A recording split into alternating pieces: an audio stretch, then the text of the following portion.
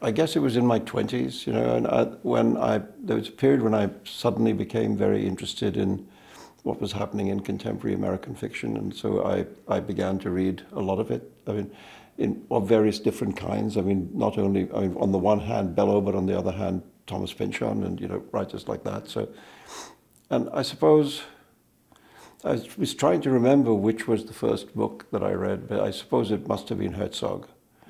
And I guess the two books that made a real impression on me, I mean, Herzog is a wonderful book, but I think that Augie Marsh and Humboldt were the two that really it meant a lot to me. And even now, I mean, if I find myself picking up Bellow, it would probably be either Humboldt or Augie Marsh that I would have a look at. I don't know, there's a thing about the great books that you could just open them at random and read a paragraph, and they help you in some way. So, and certainly, I mean, when I'm writing a novel myself, I tend not to read a lot of fiction. You know, I mean, I have a habit of reading a little poetry every day, just as a way of getting myself to pay attention to language. You know, but there are some writers that sometimes I do just pick up and read a paragraph, and I think Humboldt's Gift is one of the books that I use in that way. I mean, I don't read a chapter. I don't, you know, I just open it, look at something, close the book, and proceed.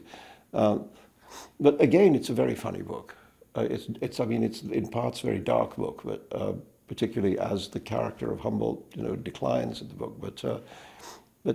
But he's a cruel and funny character as well, and his relationship with Charlie Citrine is essentially, well, it's a tragicomic relationship, but it's a comic relationship. You know, I've always loved that, you know, Humboldt's contempt for Charlie's French award. You know, when he gets this Chevalier, and Humboldt refers to him throughout as the Chevalier, which, I mean, it's a wonderful comic little device, and the book is full of those things.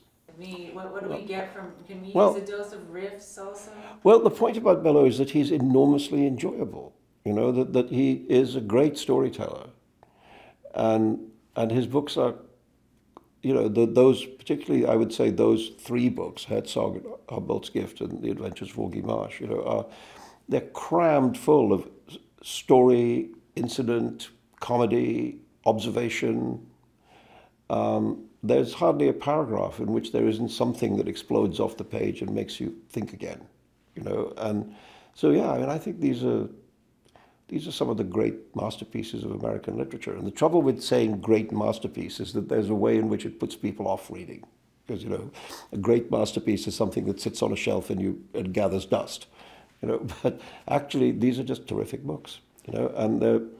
And I think I would envy somebody who had never read The Adventures of Augie Marsh, because they would still have it ahead of them to read.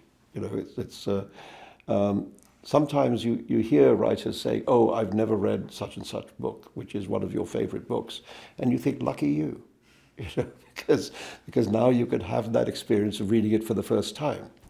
And I think, you know, anyone who, I mean, I would be very surprised if people picking up Augie Marsh or Humboldt's Gift were not immediately absorbed by the world of the book, because it's very attractive. Always get in trouble.